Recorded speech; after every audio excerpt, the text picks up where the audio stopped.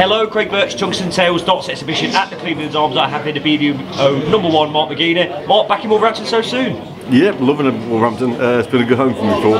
So yeah, I'm from Coventry originally, so yeah, love Wolverhampton. Yeah, you're from Stockport, which is a nice easy ride. Yeah, I'm Stockport, mate. Only an hour and a half motorway, so nice easy. Yeah. And the Grand Slam has just passed us. You were eliminated in the group stages of that. Tough group for that, wasn't it? Disappointed the way I played in the Grand Slam. Didn't show what I can actually do, but looking forward to the Finders and then the Worlds. Yeah, the old Zowderdine Masters. That's it. I mean, this is the business end now for BDO players. Even those two big tournaments leading through the new year really. And your BDO #1, it's your challenge to stay there now, isn't it? Yeah, it's an exciting time for the BDO players, for the end of the season, and someone we all look forward to. So we're going to try our best, and I'll be practicing, and hoping I can pick up a couple of trophies by the end of the year. Yeah. I mean, you're the BDO #1 at the moment. Yeah. Even though Glen, Durrant, the world champion, who's also here tonight. Yeah. It's been a great year for you on the floor and in televised events, and you're #1 for a reason. It started off really well. I think that's the thing about disappointed at the Grand Slam. I didn't show what I can actually do, but I've been practicing hard, and now I'm ready to show them world #1. Yeah.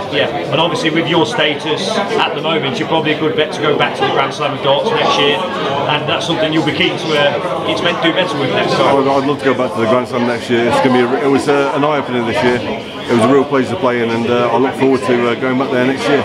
Yeah, and obviously with your BDO #1 status, you'll probably be in the top seed at Lakeside, and that's going to open all sorts of doors for you, perhaps. I'm up there, yeah. So I'm looking forward to it. All I'm doing is concentrating on playing my best. If I can play my best, I'll win the tournament. But whatever happens after that happens after that. But I'm really looking forward to the Lakeside. Yeah, it's going to be such a great field again. Does obviously going to look to retain his crown, and you're the man who's #1 who's going to try and take his crown from him. Martin Adams, all those normal guys in the mix. We've got a lot of great players in the BDO. Martin Adams, Glen's going to be defending. He's not going to give up the top without a fight. There's going to be a lot of competition there. You've got young lads coming up, Dean Reynolds, Nick Kenny, to name but a few, so it's going to be really hard this year. Yeah, I mean it's debutants as well. I mean Scotty Baker from just down the road, Jamie Hughes, both from Tipton there. Fantastic players, both of them. Yeah. It's going to be really difficult this year.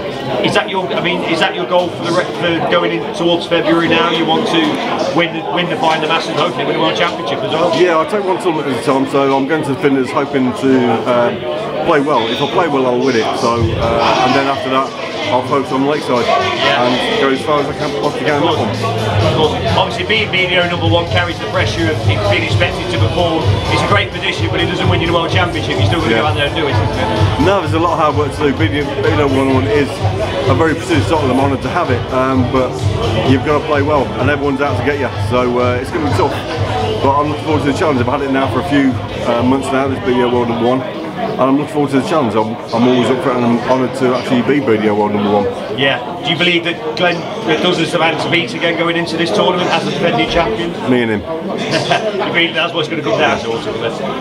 I'm not too sure of the seeds. Will you probably land in separate sides of the draw? Is that something that's yet to be decided? If me and Glen win all our games, we'll be in the final together.